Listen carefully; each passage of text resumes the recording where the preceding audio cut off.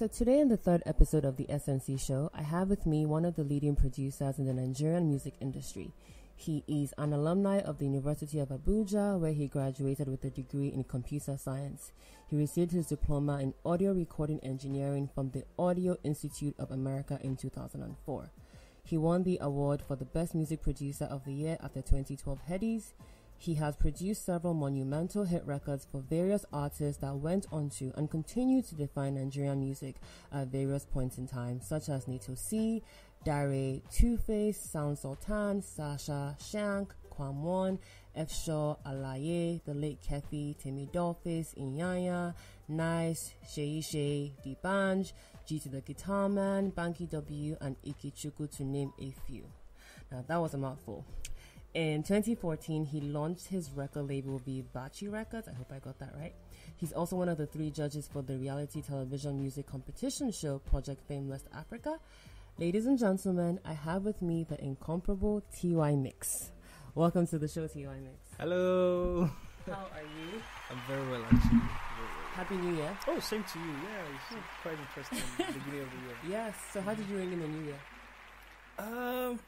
Well, you know how it is. Usually, towards Christmas, end of the year, beginning of the year, lots of food, lots of partying, lots of hanging out with family, and it was nice. It was nice. So safe to say that sometime like February, you'll be trying to lose weight or well, I was very conscious about okay. what I ate, okay. But it was good though. That's cool. That's great. Mm-hmm. So thank you so much for agreeing to do the show. Thanks for having me. Yeah, I'm really happy to have you here. So as I always start off with the show, I always ask the guests that I have to tell us what is their passport name. So, so for people who do not know who Teey-Mix, can you tell us a bit about who? Okay, my passport names are Temitayo Ibitoye. Okay. I'm from Ondo State. Okay. I love music. I love people. I love being around happy people. Okay. I love what I do, and that's quite straightforward. You come from a family of 6? Yes, I come from a family of 6. Okay. I'm first. Okay. Yeah. Were you like a really good older brother? I mean, are you a good older brother? Right now? Yes. Well, I think I'm trying my best. Okay. I think I'm working at it to be better everevery single day. That's true. I'm the first one as well. So. Oh, interesting. Yes. I feel like my brother thinks I'm like the worst sister ever, but it's okay. You'll live.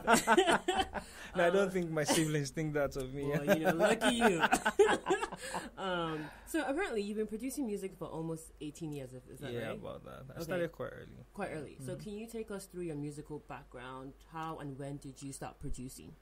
Well, it all started, many years ago as fun.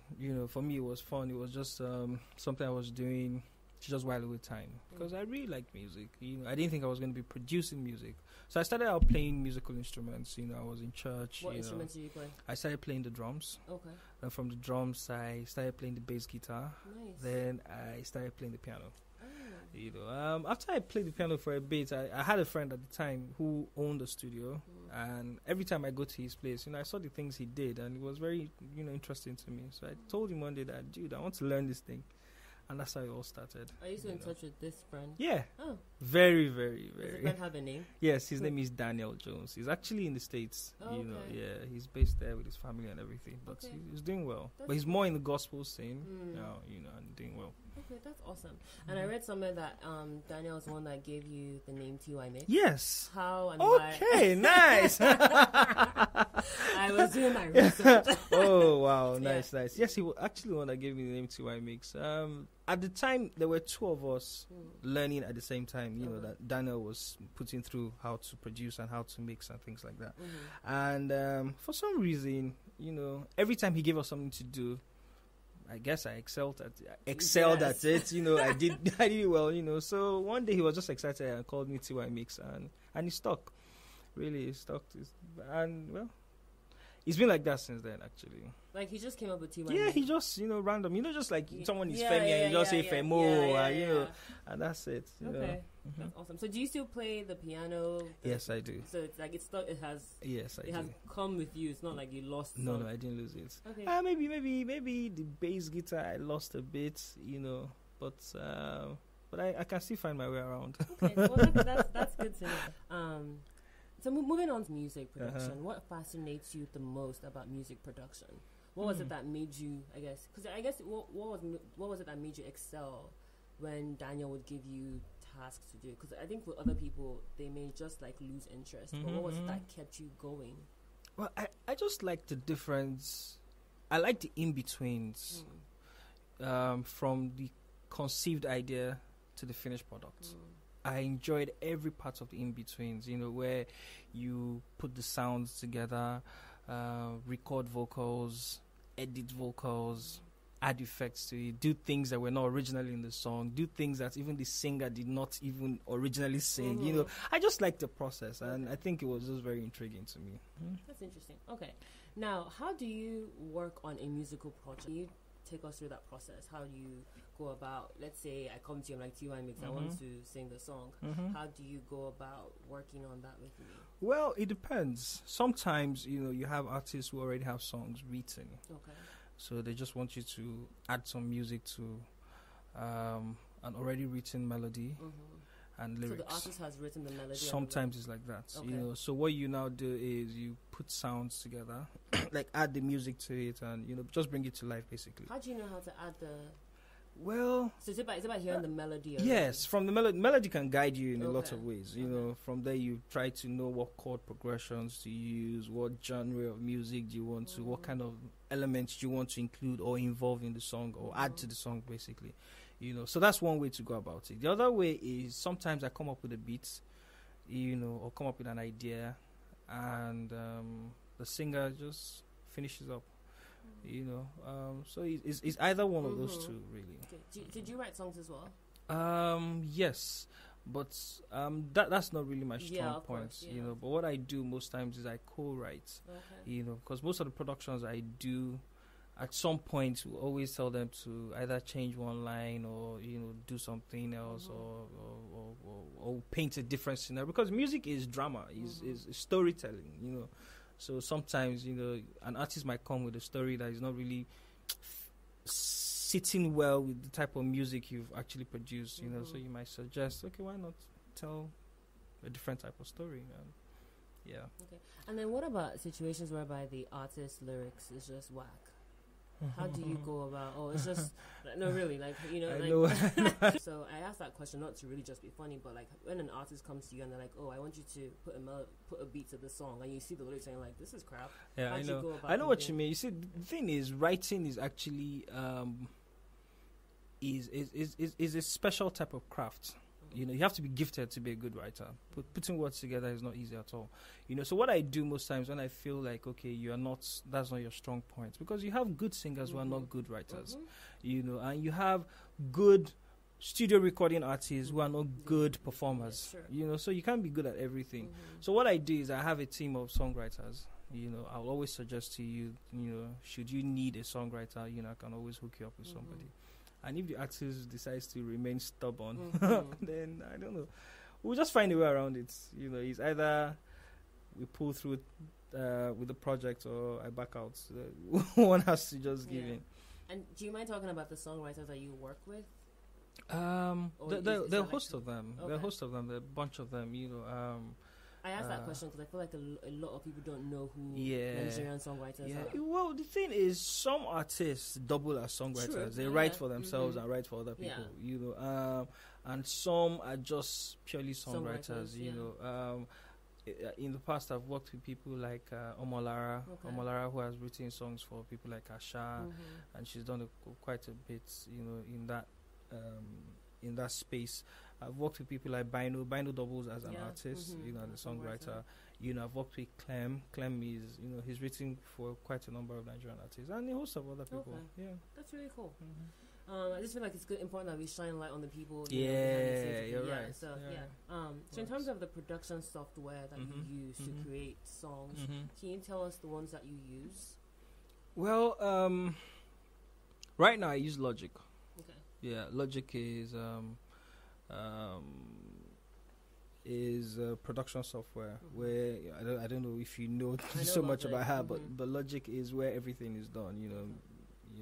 From sequencing to sound recording, to vocal recording, to edit, to mixing, and sometimes mastering. Logic. So Logic is your go-to. Yep. Okay, because I asked, well, some people like Logic. Pro Tools. Some people like Fruity Loops. To be honest with you, I have never. Pro Tools has always been so difficult and complicated to me. I don't know why. I have tried it a few times. I remember then when I tried to do sequencing on Pro Tools, it was just so tough and difficult, and everything was just looking scattered. Then a few people started saying that no, Pro Tools is best for audio mixing, like just mix, not to actually sequence. But I don't know. I just like having one-stop shop for everything, and Logic does it for me. Yeah, because the consistent thing that whenever I talk to people is like, for them, they feel like there's certain tools that it works better for their workflow. Yeah. So they just use, used to it. Yeah. But before I started using Logic, I was using Cubase. Okay. Yeah. Cubase, and it was brilliant. Why did you switch? Because you feel like Logic is more all-encompassing. No, that's not the reason why I switched. The main reason why I switched was because I switched my operating system. Okay. I was using Windows before. Okay. Then I now moved to Mac. What's it called, Mac? Oh Lord. I'm so sorry. Like Mac, I just don't vibe. Trust me, that's the best thing that's happened. Everybody keeps saying that. Trust me, Mac is so sorry, Mac. Like just so complex for me to use. Like I have an iTouch and I have an iPad and all these things, but when it comes to using an operator, see, every professional should work with a Mac. So if you're working with the Windows, you're not a professional. Well, it's just because of the stability most times. I can't remember the last time my system crashed. Those were regular occurrences with Windows. Windows, you gotta fix that, yo. But I'm sure the newer models. I'm sure they fix most of those things. But I'm stuck to my Mac. Okay. Well, good plug for Mac. But just to backtrack a little, in terms of the genre of music or the sound that the artist is trying to achieve, do you find that Logic is able to help you get that sound? Because I feel like some people go to different softwares based on the sound they're trying to create. But do you feel like Logic is the best regardless of the genre? Well, the thing is that Logic gives you a very good platform. So you can use different plugins within the Logic space. There's synthesizers like Slinth. There's quite a number of them, so I have a lot of plugins that I use, but within the Logic environment, and it works perfectly well for me. Okay. Now, what influenced your move from Lagos to Abuja? Because you used to be based in Abuja. Yeah. I used to be based in Abuja. Well, at the time I decided to move, I was doing more business in Lagos than Abuja, and I felt like Lagos was a new territory for me,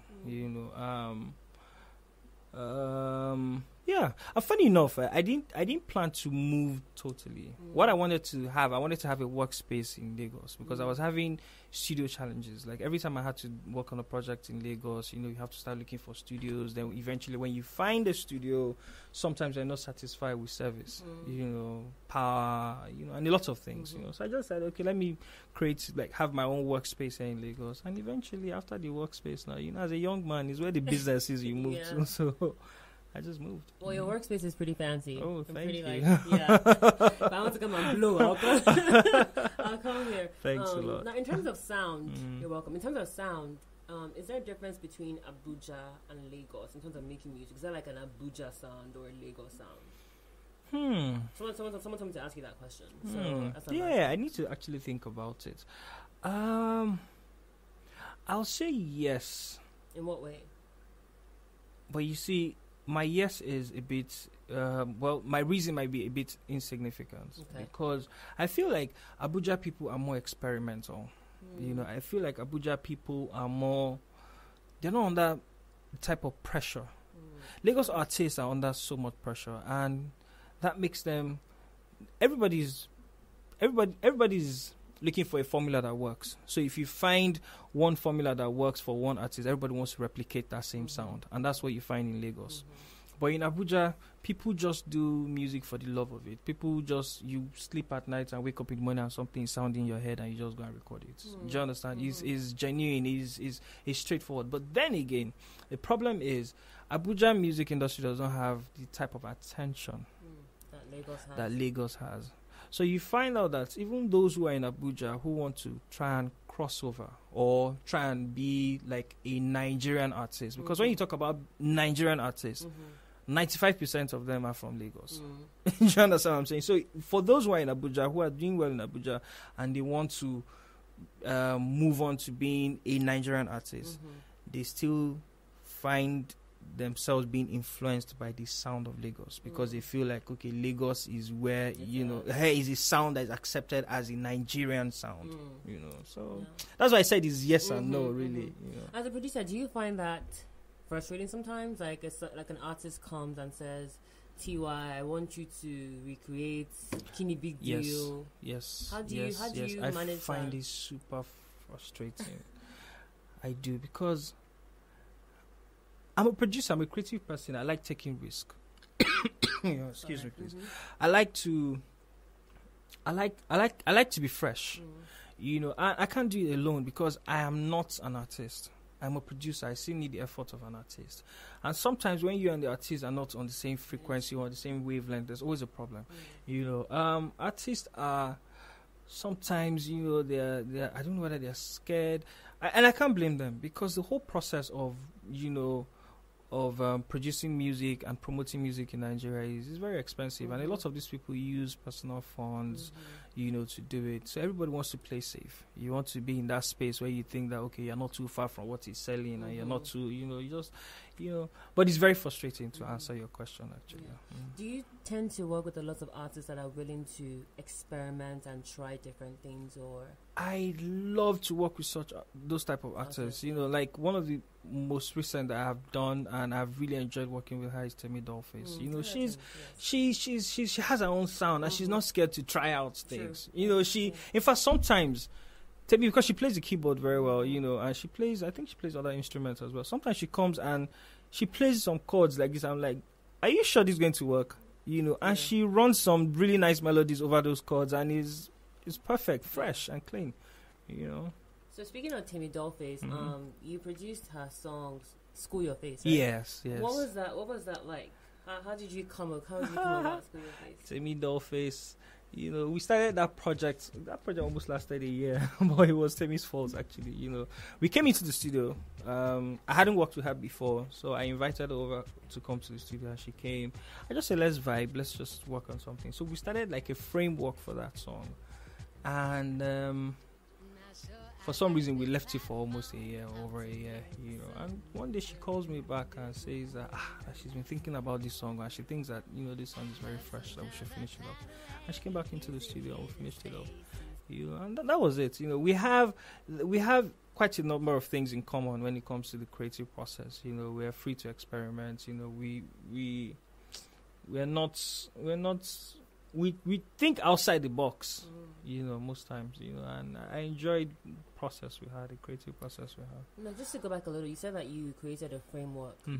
How did that come about? You know, for people who are like, what does that even mean? Like, how did you come up with the name School Your Face? Well, she came up with that name. So did she tell you that, TY?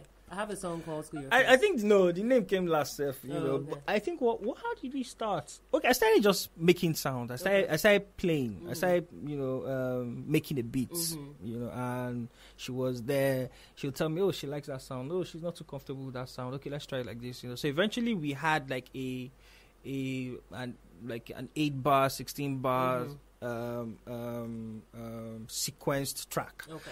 And she listened over and over again, started coming up with melodies and things. And sometimes, okay, we got the melodies first, got some lines first, then other lines we just chop mouth. You know, that kind of thing, you know.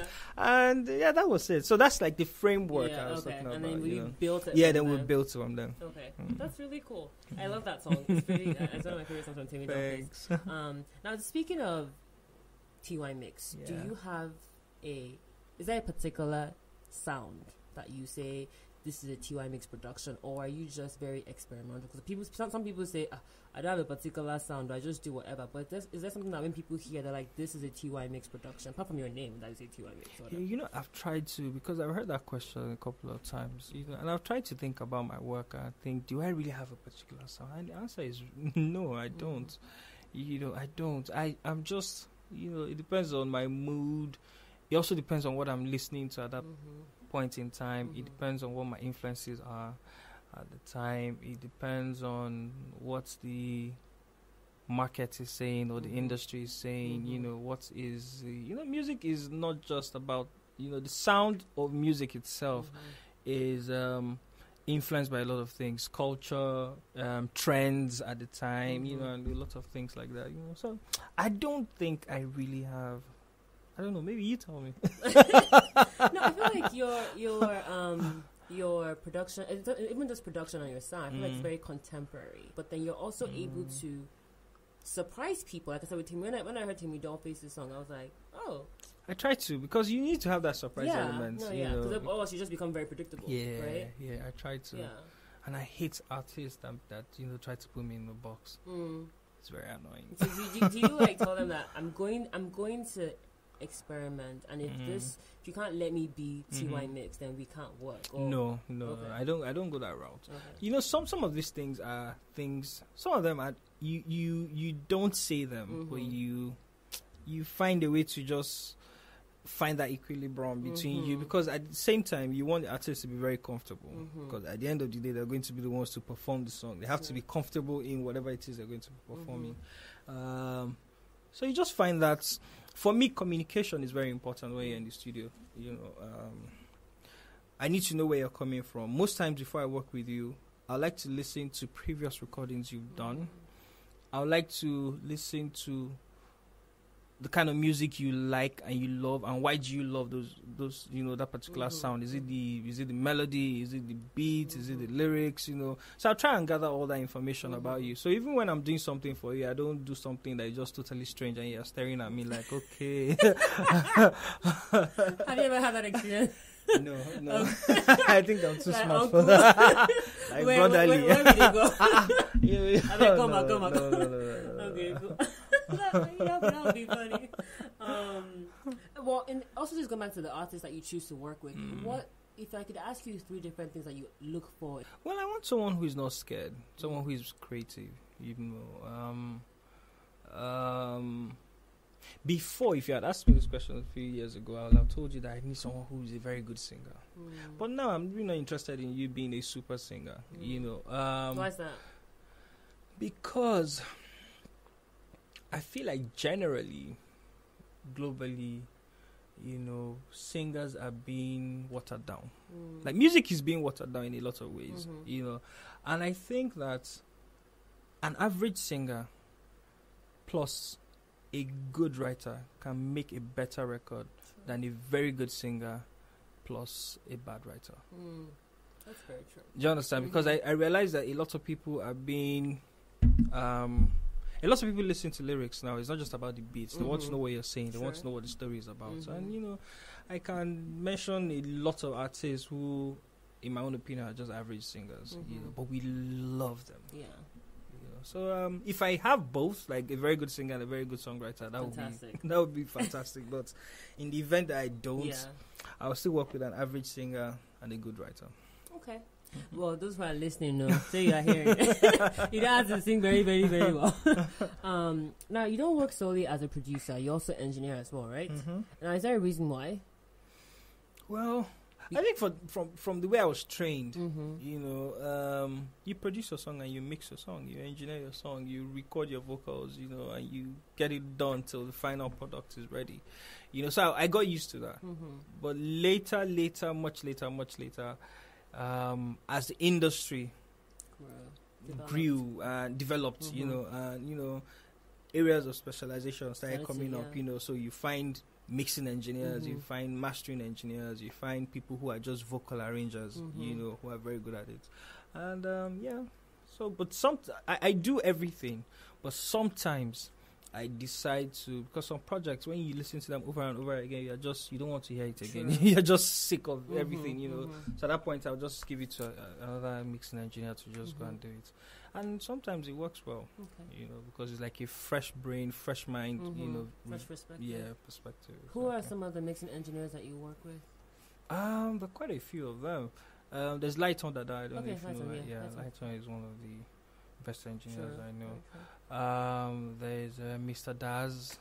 There's who else you? Okay, I've not really done anything serious. There's this guy called Swaps. Okay. Swaps, they're good. You know, yeah, I've done something with them, but not a lot. Okay. I've worked with what's his name now? This Baba in the game. Zeno Foster. Oh, you know? yeah, that's true. I've worked with Zeno Foster before. Okay. And yeah. And for those who do not know, T.Y., you've mixed and mastered songs such as Davido Skelewu. Yeah, I mixed and mastered Skelewu. Don't Tell Me Nonsense by D'banj. Aye. Cyril Larry by Dr. Sid. You have Mercy by Praise. And Gobe by T.Y. Yes. Interesting. Oh, you've done your research very well. You know, T.Y., how can I come here and not be talking your about... brain is smoky hot. So. I'll not be saying, T.Y., what's your baby color? You be like, my friend, be good. No, that wasn't going to happen. Those are red carpet type of questions. Yeah, that's true. Yeah, so this was like red carpet, so I have to like represent myself. So yeah, and I'm moving on to your career as Teey-Mix. You worked with Nito C earlier in your career. What was that experience with him like? It was beautiful, you know, because at the time we had no worries. To be honest, you know, we just came to the studio and just did music. We weren't even concerned about if it will sell, if it will sell.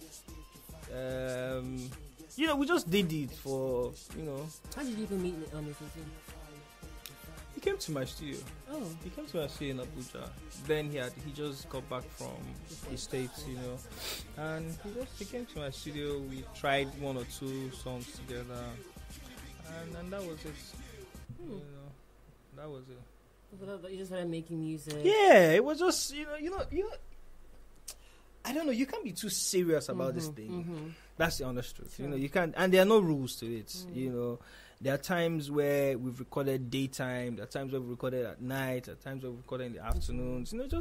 You know, it just depends on the energy and vibe that both of you have at the time. And we really, really had a very good vibe. You know. Now, I would be silly not to ask you about the top tracks that you've, you know, produced for Nito C, such as Skinny Big Deal, Tony Montana, 10/10. How did you go about creating those songs? What inspired Skinny Big Deal? What inspired Tony Montana? What inspired 10/10? Can you take us through that process? I don't know. But, you understand, they were different things. You know, some of them were a function of... okay, like for Skinny Big Deal, for instance, we had been in the studio for maybe like 7 hours, and I was trying out different things. I was just trying out different sounds, and nothing just seemed to work, you know. And so Nito had an event, you know, house party. A friend was, you know, had a baby dedication, you know. So we went there, and you know, we were there for about an hour or two. So after everything, I was very sad though, because I was like, how can you just spend time in the studio and, you know, nothing, just, what kind of day is this? You know, how did I wake up? You know, yes, you know, that kind of thing, you know. So after like 2 hours, I told him, I said, Nito, let's go back to the studio.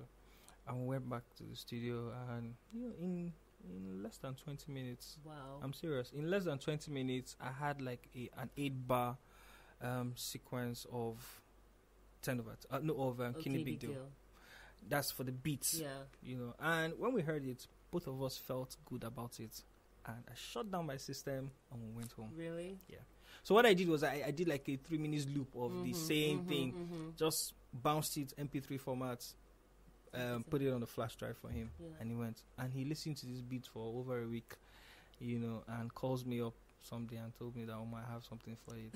And that was it. Yeah. You know, and... for 10 over 10. Before you go on, did you now know that you had a hit, right?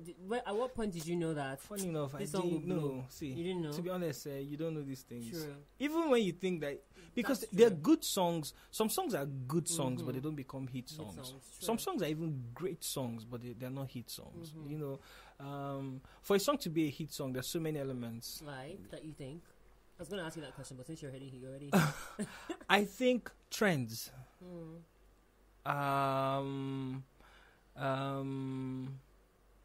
well is promoted. You know, what are people's feelings at the time? Do you understand? If you do a song, for instance, that is a very good club hit songs, you know, it has all the lyrics that, you know, you want, all the things you want to hear at 2 a.m. in the morning when you're tipsy, you know. And guess what? If the country is going through a very bad time, such that, you know, there's terrorist attack, or you know, people are even scared to go out at night, clubs are not doing well. See, the song won't. There's no how. You know, so I feel like there are lots of things that even are not within our control that can either make a song a hit song or not. You know, so what I try to do is, and worry myself about, is I just want to do a good song. I want to do a record that once I'm done with it, if I listen to it 5 years from now, and I listen to it, I'll be like, oh, I produced this. Oh, not bad. Sounds good. Not bad. Yeah, do you understand what I'm saying? You know, so at the time, we just felt good about it, but we didn't know it was going to be a hit song. You know, the first person that thought it was going to be a hit song was Dari. We'll get to Dari later. So we had finished recording, and we asked Dari to come to the studio. Okay, he came to the studio one day, and I played it for him. And Dari listened to it, and Dari said, T.Y., this is a big song. This is a hit. And I said, are you sure? He said, I know what I'm saying. He said, guy, this is a hit song. I'm like, if you say so. And that was it, you know. So for 10 over 10. Yeah, 10 over 10. We had finished recording almost all the songs on the album. In fact, we had finished the album. And one day he came to the studio, and funny enough, that was the first song I had produced on Logic. Yes, because I was switching from Cubase to Logic, you know. So he now said, let's try one. After just say, let's try one more song. I said, okay, no problem. I even told him, I said, guy, there's this new software that I've been playing with, and blah blah, and I like the sound and everything. He said, okay, no problem. And that's how we recorded 10 over 10. We recorded 10 over 10, and I think it was Carry Your Shoulder. Yeah, there's another song called Carry Your Shoulder. We recorded both at the same time, about the same time. And that was it. And how did you come up with the melody for 10 over 10? Were you just playing the chords and? I actually made the beats. We NATO, most times I create the beats first, you know, but we're all in the studio at the same time, you know, so with the process, you know, vibing, you know, so as I'm maybe playing a chord progression, he's also thinking of a melody or something, you know, and that's how it was. Okay. Now, of course, we can't talk. We cannot not talk about Tony Montana. So, how did Bad Pass? Well, Tony Montana had an original. Okay. The one with the band is the remix. You know? So the original, I think, is the same process. You know, we actually recorded it here in the studio. Yeah. And what happened? The original was good. It was good, but it was a bit laid back. There was something missing. So what happened was, we had done that, and we had left the studio, everything, the song was ready. So on my own, one day I just came to the studio in the evening, and I decided to revisit the song without any, because sometimes NATO can be difficult. He will tell you that, no, don't change this, or no, change this, or, you know, sometimes, you know. So I just wanted to just do it by myself without any influence at all or distraction. So I came to the studio and I started tweaking what we had as the original, you know, adding some extra sounds, you know, beefing up the groove, you know, things like that. You know, I was just adding things to it, and boom. So I left it. So the next time Nato came to the studio, I told you that guy, listen to this. When he heard it, he was like, wow, he likes it. And I was like, okay, well. And that was it. So he now said, oh, you would like to put the band on the track. When he played it for the band loved it. Yeah, and that was how it was. The band definitely killed the ring. Yeah, he did. That's cool. Well, I'm really glad that you were able to, as I got to hear from the horse's mouth. Now, going to Dari, how did you, because you created you produced Dari's Carry They Go. How did that come about? Dari is a music man to start with, you know. So Dari most times has an idea of what he wants. You know, he might not be able to. It might not be a perfect type of idea, but he has an idea of what he wants. At the time, we're not just working on that song; we're working on an entire album. So we were just recording songs, and Carried A Go. How did Carried A Go? I think I made the beat first too for Carried A Go. I think that's what happened. And he vibed on it. Most of the things I've done have been a function of good vibing in the studio. You know, you just So he vibed on it, and I think we came up with the chorus first. Then he had to go and write the verses. Okay. That was how it was. And we had the song finished. What am I saying? No, I think Two-Face was in the studio at the time. Okay. I think it was Daria and Two-Face. Because it's Daria and Two-Face. Yeah. So they're in the studio with you. Yeah. Okay. I think so. Yeah, I think that's what it was. Ah, man, I can't remember exactly. To get the correct story. But at least, you were able to thank you for that. But I don't know. I can't remember, but it's one of those two. Yeah. Okay. What about Sasha's Adara? Sasha P. Because that really... Sasha P came to Abuja then. Because those productions were things I did in Abuja. Okay. She came to Abuja. I think she came for about a week or 2 weeks, and we were working a couple of songs. And it was she was under Storm Records then. So Ubi Asika had sent her to come to Abuja, and we're vibing. Yeah, we're vibing. I think the chorus came first. In fact, when she did that Sharagiri Omekun Adara, I'm like, this girl, man, you're not an Ajabota at all. Your Yoruba is conk. What? But it was nice, and the storyline was very nice, because Sasha is one of those people that she believes in girl power. She believes that women empowerment, and and it's a very good song. It's a song that you can it's still relevant till now. Talking about things, pretty much her story. Pretty much her story. But also letting people know that you can do it. Like things gonna be alright. Yeah, that's true. Cool. Now 3 more songs that I just like. The next one is Natural Something by Sound Sultan. Okay, so Natural Something by Sound Sultan. We came into the studio. I did Sultan, fantastic guy. Fantastic guy. He wrote that song by drawing. Are you serious? Yes. He didn't write down a word. He was drawing. And I was looking at him and I was like, guy, what are you doing? He not started explaining the drawing to me. So you see this guy, he's this, see this sunlight, he's blah blah blah. That's how he wrote that song. Wow. The guy is strange. Like sometimes if you can hear me, you're a spirit. You're strange, man. Random. Very random guy like that. But you see, we had recorded the song, and he liked the song. I remember after we finished recording in the studio, even before I mixed the song, we were all dancing in the studio. Like he was dancing, he was just happy. He was very happy about the song. And he took the song over a year before it became a hit song. Yeah, it took it almost 2 years before it became a hit song. So this also goes out to people who think that you record a song now and the song is not a hit in 2 months, and you begin to think that that's the end. No, it took almost 2 years because the video came out over a year after we had recorded it. And that's when the buzz started building.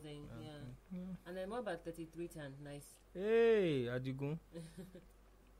3310 is very funny because I think we started recording in Abuja. Then we completed it here in Lagos. So it was one of those times when he came to Abuja and he came to my studio and we just started vibing. See, it's difficult to write a song for Nice because the guy, he's just full of words, man. He's full of lyrics. He's full of, but he did very well. I was very interested when he came up with the chorus and said, I'm 3310, Ojaboko 4. I'm like, Bobo, how far now? That's deep. And then the final one is Shay's No Vacancy. Ah, how did that come that about? song, that's I love such that song. that's such a huge song. Yeah. The song, we're in the studio together with Sound Sultan. Sound Sultan wrote part of that song, Okay. and we're in the studio together, and we just wanted something different, something melodic, something very emotional as well, something. We just wanted something different, and I think I started with the beats. Yeah, I started with the beats. I started with the chord progression actually. Then melodies came up. Then lyrics came up. But it was really the song. I think we recorded the song maybe 2 years before. Wow. Yes. Before it wrote, Yes, let's before put the album. before she decided to put it on the album. Wow. Yes. Because when she was putting the album together, that's when she called me and said that, see, that song, everybody I played that song for, they love that song. That song is, I'm like, okay, come to the studio. So we had to now re-record some parts, and just make it nicer and things like that, But, and that's to tell you that, see, songs are timeless. Timeless. Yes. Timeless.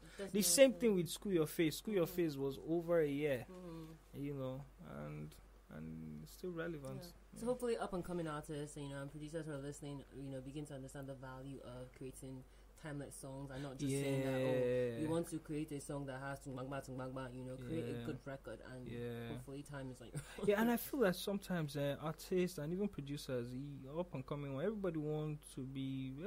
all in a hurry. Everybody wants to be famous. Forget the fame, be true to the art. Be true to the what is real in this business. It's not the fame.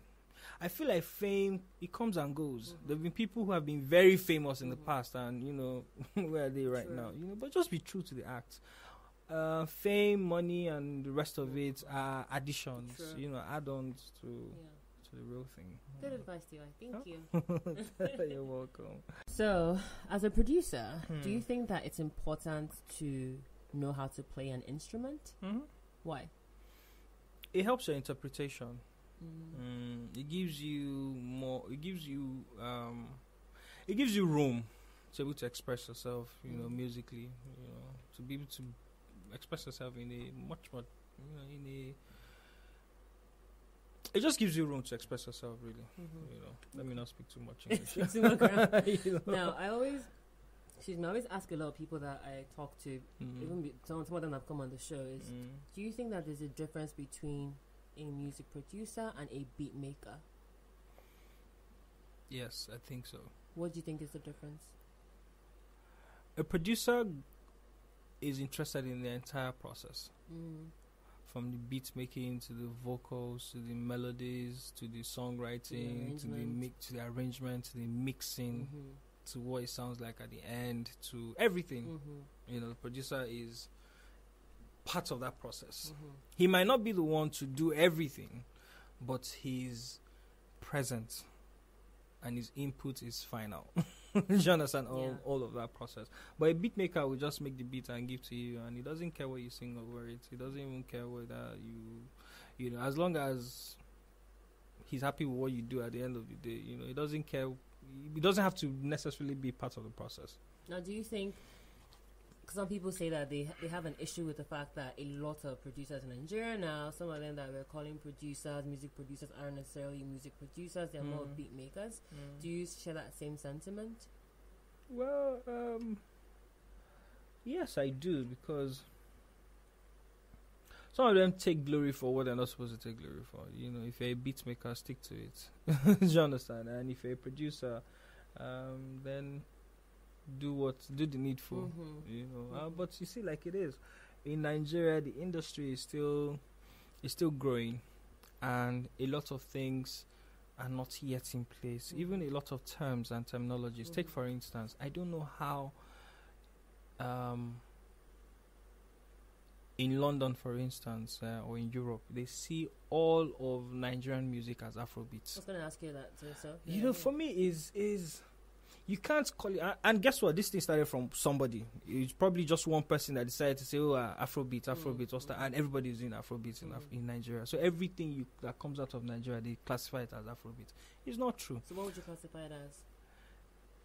I'd rather put it as, maybe we call it something, just the same way the movie industry decided to call the industry Nollywood. You know, call it something, call it Sounds of Nigeria, or call it something, do you understand? And within that Sounds of Nigeria, you have pop music, you have songs that have the influences from Afrobeat, you have songs that have the influences from High Life, you have your Fuji, do you understand? Yeah, gospel, so you can actually have gospel, you can actually have everything in different groups like that, you know.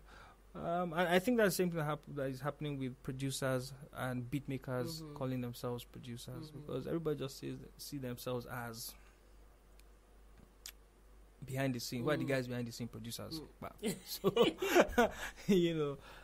But with time, I think everything will begin to like, just for instance, now there's some guys who will tell you that they're just mixing engineers. They're not even mastering engineers.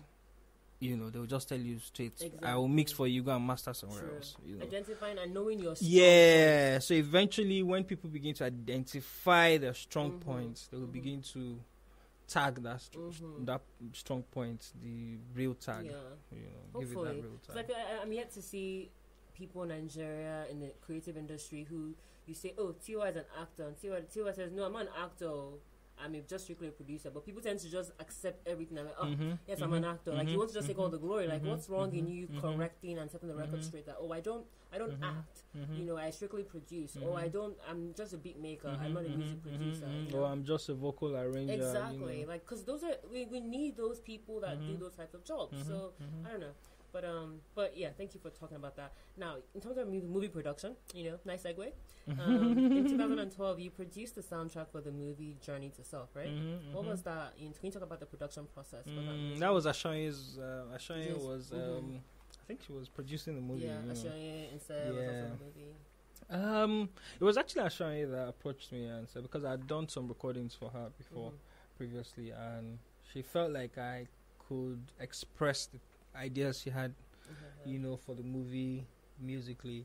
And when she approached me, I was like, oh, cool, nice. You know, at the time I had just done a course on what's it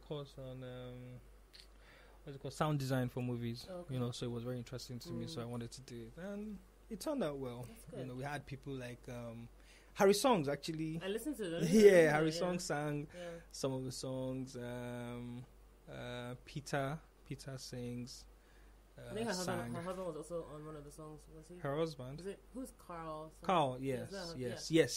Carl recorded or sang on one of the tracks, and a few other people. Cool. There's one lady called Amina.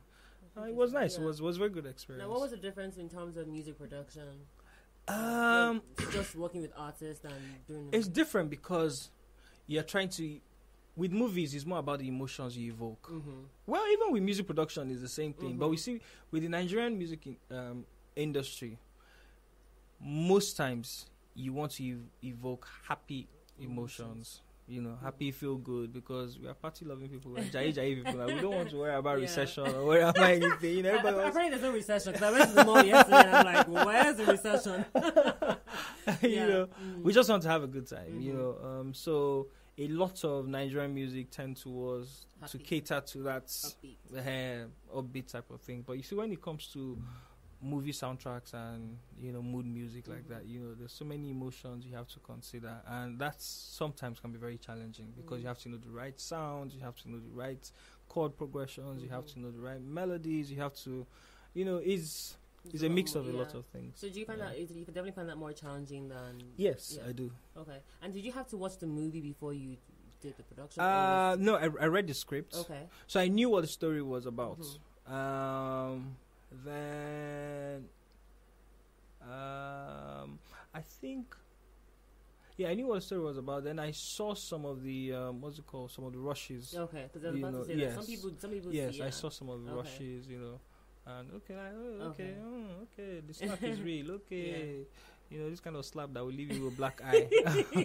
We'll make the do you understand? So you have to. Yeah. Okay. Yeah. That's what I had to ask. Some people like. And when you see like there's a part where, there's a difference between crying and weeping. That's very true. So when you see like, this babe, no, they cry, it's on a weep. So you have to find a sound that can carry capture that emotion. Yeah. Okay. Well, that's good. Thank you for taking us through that experience. Now, from a creative standpoint, what is your take on sampling? And do you believe that it takes away from a producer's credibility? Well, I don't think so. Why is that? It depends on how you sample, and it depends on. You can be creative about it. Okay. There are certain songs I've heard and I know where the original came from, but I still appreciate the effort of the guy who has redone it. So I think it's about how creative you are. I don't think there's anything wrong with it. You just have to get the proper rights. Yeah, clearance. For it. Yeah. Do you feel like a lot of Nigerian producers get the clearance and the license to sample songs? I don't think so. I don't think so. And why do you think they don't do? Why do you think that they don't even care? Because none of them have been arrested yet. It's true now. No, it's true. By the time you start, it's the truth. By the time, most of these guys are not paying attention to it. Most of the guys they sample from are not paying attention to it yet. Yeah. By the time they start paying attention to it and start filing lawsuits and things like that, you'll be more careful now, and you know how to go and seek for permission before you use someone else's. Because I feel like even with some Nigerian producers in Nigeria, they also sample some Nigerian songs. Yeah, like old songs. Yeah, and I'm like, did you get the clearance and the license to sample? Don't worry. No, do you sample as a music producer?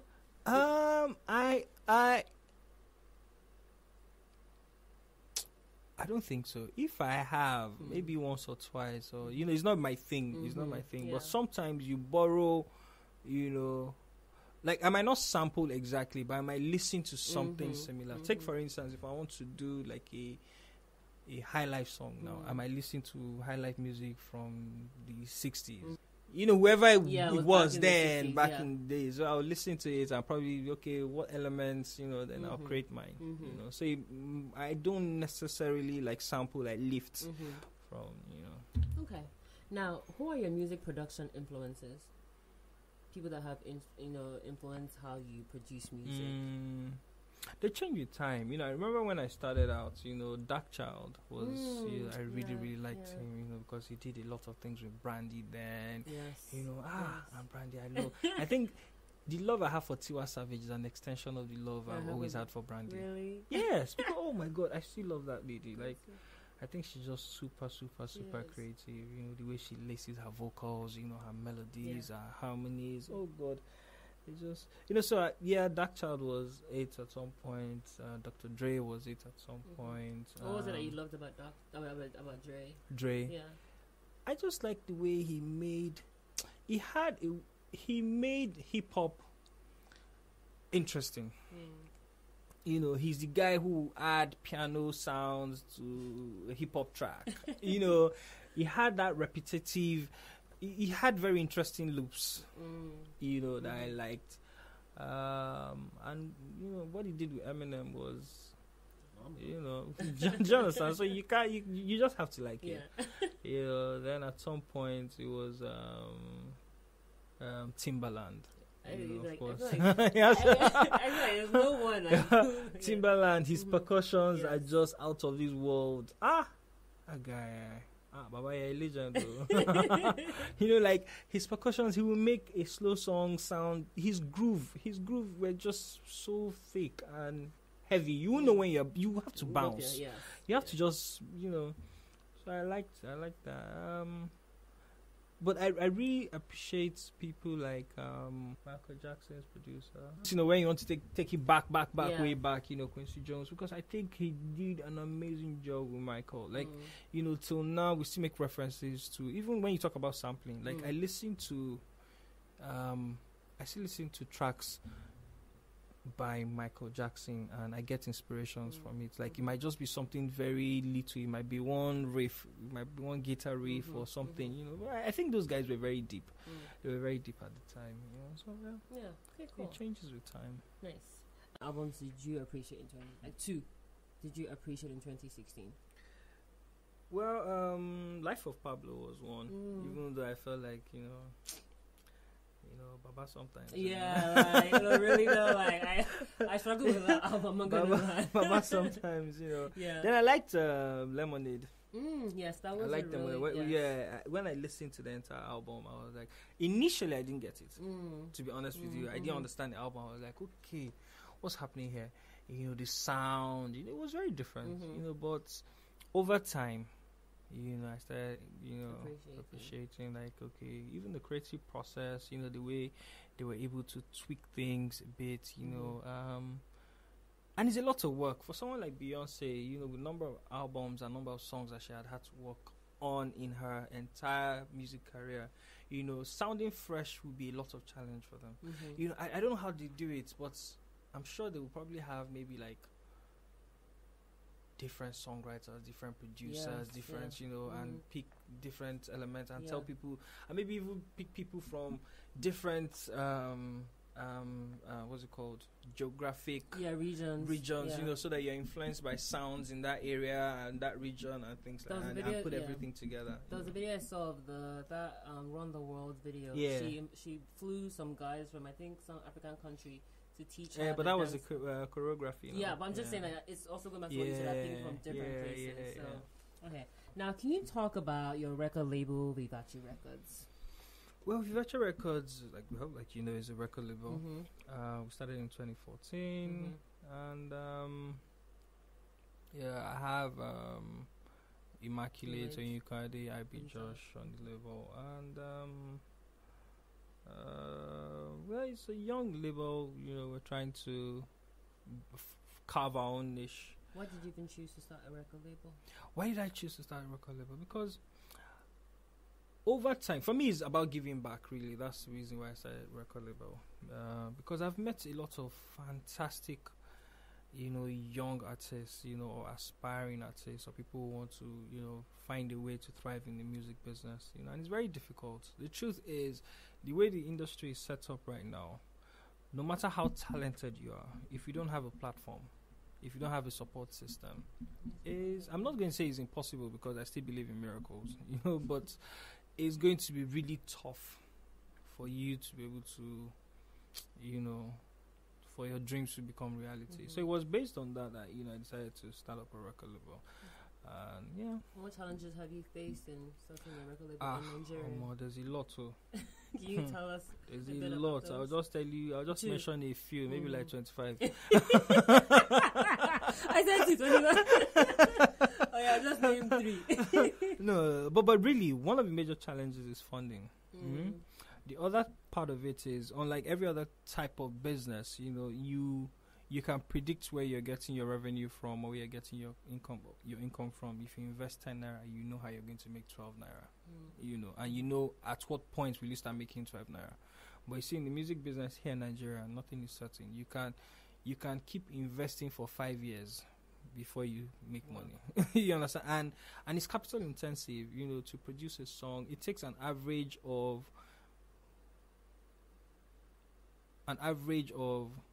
between 4 to 6 million naira for you to produce and promote one song. One song? Yes.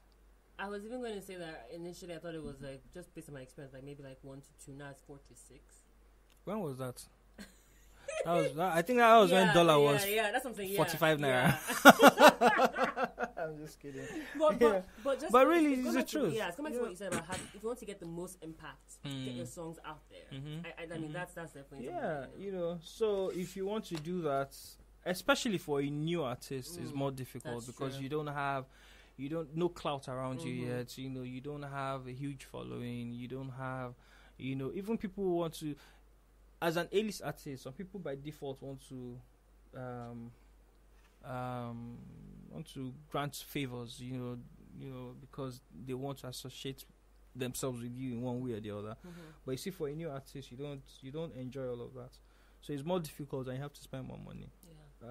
Then expectations and demands from artists as well. Expectations from even the society.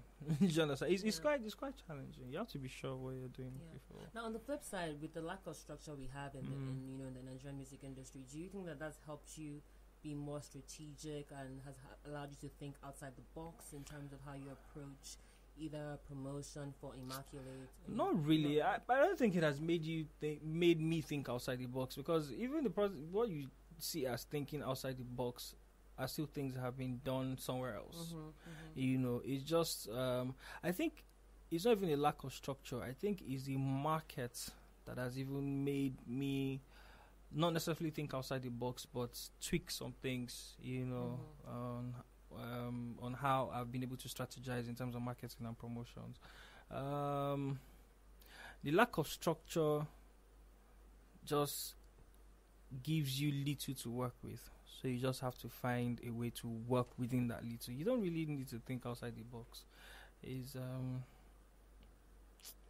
I don't think that's a strategy. It just gives you very little to work with, and you know, you just try and see how you can maximize and leverage on whatever it is that you have. Okay. Now, obviously, you're Teey-Mix, and just no, I'm P Square. You sound like me. I see you're like really like like trying to insult my segue. Anywho, now, T.Y., do you have a manager? Yes, I do. Do you have an accountant? Accountant? No. Why? Why? Yeah. I don't have a separate accountant, but I have someone who doubles as an accountant. You know, and most times I go through my books myself. Okay. You know, because I don't run a complicated setup yet, so I know how to like monthly. I know how to my invoices and everything. It's not exactly very complicated yet, but I believe when it becomes complicated, I might require the service of a dedicated accountant. And do you have a lawyer? Yes, I do. Okay, if I have to, self. Yeah, because everything you do in the industry. I asked that question because a lot of people don't really realize the importance of a manager, a lawyer, an accountant. It's important. Especially with contracts that you have to sign. It's very, very important. Okay. Now, quickly, wrapping up the legal and business section, do you have a publishing deal? Yes, I do have a publishing deal. And do you mind talking about the deal? Who's Well, you know, there are a couple of publishing companies springing up in Nigeria, you know, and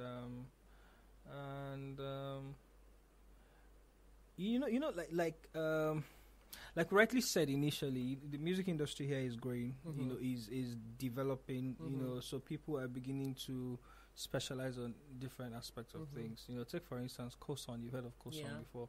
Coson, they cater to the artists. They don't cater to the guys behind the scene. They don't cater to the creative guys. They don't cater to, you know, and so some other people have seen that gap and decided to say, okay, let's start a publishing company that will cater to these guys or cater to those other guys, and you know, and yeah. So I'm signed on that publishing company, and does it have a name? They've not been very effective yet, you know. But you see, all these things give you time. Give it because time. I know that there's 5 music. It'll get better. Yeah, there's 5 music. And there's Green Light that just. There's Green Light. Yeah. Yes, there's Green Light. That I'm signed on that. Okay. Yeah. Okay. I mean, with time, everything is like, you know, baby steps. With time, it will get better. It will get better. We are not where we used to be 5 years ago. Very true. And it can only get better. Yeah. I mean, it would be nice to like see, you know, Green Light help you exploit all your work.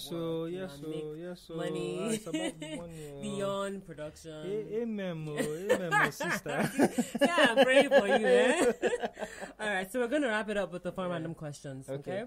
What do you like to do for fun outside of working on music? I like to watch movies, man. Oh, what was I like to watch movies. I like to watch series. What's the last movie you saw? Last movie I saw, what was this? What was this? Invictus? No, not Invictus. I'm not missing that one. No.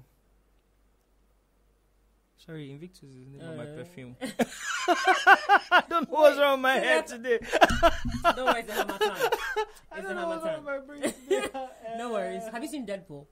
No, I haven't. I finally saw that. It's actually really good. I haven't. Pretty good. I haven't. You should see it. Okay, I will. So Okay. I'm still trying to remember. What movie. series have you seen recently? Recently? Yeah. I've been doing a lot of Modern Family. Okay. I don't really get the, but I don't. Are you serious? Sorry. Do you know, I really like it. What I like about it is very realistic. It's like an everyday life type of thing. Even the production itself, you don't have a lot of like no background music, no extra sound effects, nothing. It's like someone just carrying one single camera and moving up and down.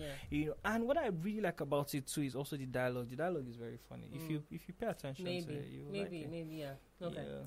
Now, if you can come up with one habit that could possibly destroy a person's career, what would you think that would be? It's like a random question. Pride. Pride you destroy any career. You're either a musician, a lawyer, whatever you are in life. I think pride. That is that. Well, yeah, pride is very bad. Yeah, because what I feel like pride repels you from other people, and you cannot exist in this world alone. You need people. Sure. So by the time you start repelling A, repel B, repel C, you find that you're alone at some point. And what can you do by yourself? Sure. No man's an island. No man is an island. Sure. So okay. Now decide. You have to pick one: Lagos or Abuja for the rest of your life. For the rest of your life, you have to. Okay, this is assuming that. Okay, let me talk like a mathematician now. Assuming that all other factors are equal, whatever. Yes, Okay. all that good stuff. Yeah. Almost Abuja. Are you serious? Hey. We are taking you back to Abuja. Emalo. Okay. Why is it Abuja? See, in Lagos, you have wrinkled face very quickly. You age. I feel like Lagos people are very mean sometimes. The stress is oh my so much. gosh. Lagos, everybody's chasing. I don't know what everybody's chasing. Everybody's in a hurry. I don't understand. Yeah, I agree. I personally feel like the quality of life in Lagos cannot be. The hustle in Lagos is real. Like I feel like everybody before you're 30, you need to come and experience Lagos for at least 1 or 2 years. It toughens you up. It's like New York City, sure. Where you have to be able to hustle. You have to be able to, because life is not as easy as an Abuja setup would paint it sometimes. But you see, Abuja is the place. So okay, well, fried rice or jollof rice? Yeah, take that again. Fried rice or jollof rice? Fried rice or... I heard you now. Let me think now. I don't know why. I feel like this is like... No, I'm thinking about it because both of them... my favorite is white rice and stew. Are you serious? But if I have to do fried rice or jollof rice, I'll do jollof rice. Why would you do jollof rice? Because I feel like fried rice gets spoiled easily. True. So sometimes you might not know the fried rice that is already going slightly off when you go to a restaurant to eat. It's been there for hours and you don't know the one that is going off, or that the veggies is going off, and you gotta eat it and you have run it. But jollof rice can be very safe. Like, okay, jollof rice is like, can stay a whole day. Sure. Okay, you have to decide between native attire or suit. Well, time native. Native, why? Yeah. Because it's easy to wear. But stylishly done. I don't want buba.